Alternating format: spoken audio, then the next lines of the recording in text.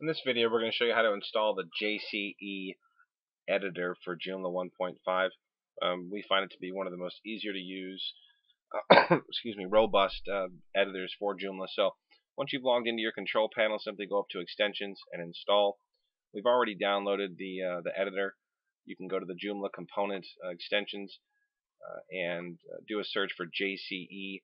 You'll land on this page and hit Download. It'll take you to their website.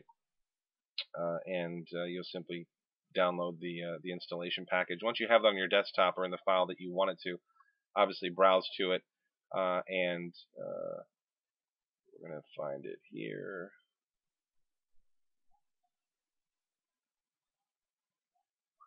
Oh, here we go. Package here. Sorry about that. And then hit Upload. Now we're going to go hit Upload File and Install.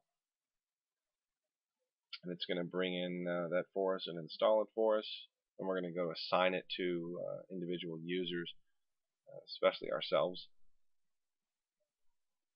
It makes the choosing of articles, the linking of articles, the insertion of images, everything easier to do. So once we have that installed, we see our success line there.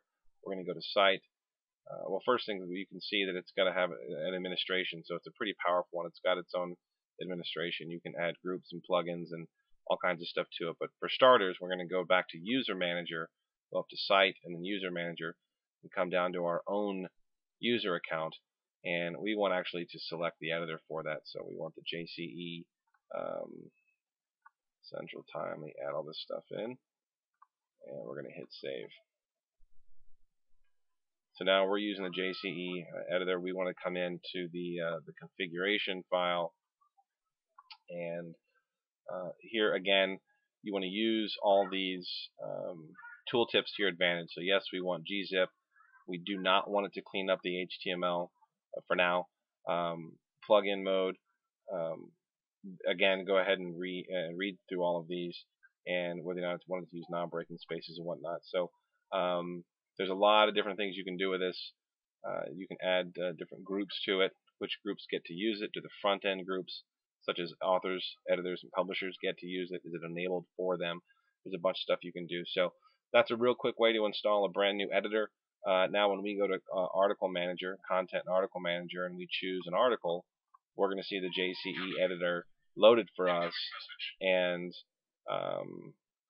we'll be able to use all the functions that it's got. So it's going to start showing us here we can insert a read more link. We can insert a page break. We can view the code of the page really quickly, and it lets us see the line numbers and the word wrap and the font size. So it does a lot for us. We can actually do some editing here. If we wanted to make this bold, simply hit bold, and it inserts the correct code for it. So it's pretty powerful. We can also do a lot of formatting from inside here from a code standpoint. If you work within Dreamweaver and you want to bounce back and forth, this is a great window for you, because you can obviously simply Control-A it and then Control-C it, copy it in, dump it into Dreamweaver, make your edits, and dump it back in. And then down at the bottom, you can hit Update. Regarding images, we want to insert an image in the top left-hand corner. Put our cursor up there and click Insert Image. It gives us a lot more options than our typical Joomla Tiny MCE does. We've got the URL. We can put in rollovers.